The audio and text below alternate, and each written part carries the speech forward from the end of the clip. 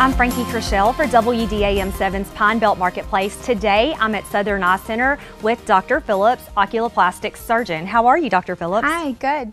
Well, today we really want to know more about oculoplastic surgery. So could you tell us what it is?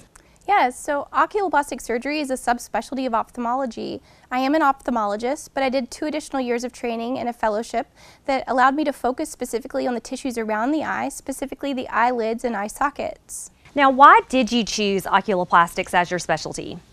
Early in training at the University of Maryland, when I was a resident, I saw patients who suffered severe injuries with trauma, and to see them undergo a reconstructive procedure that allowed them to feel more normal or have a more normal appearance was extremely rewarding.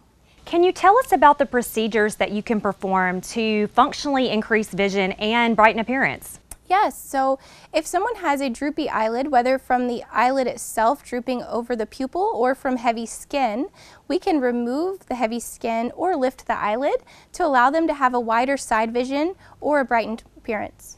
Now, you also provide cosmetic procedures, so could you tell us about the ones that you provide?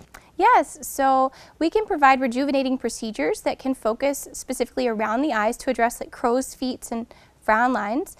We can also do fillers that allow for a more youthful appearance with plumper cheeks or lips. And lastly, our rejuvenating procedures for the face, like microneedling and peels, can brighten someone's appearance by addressing large pores and fine lines. How can someone learn more? They can visit our website at southerneyecenter.com to see more about what we do. Wonderful. Thank you so much for having us today. Thank you.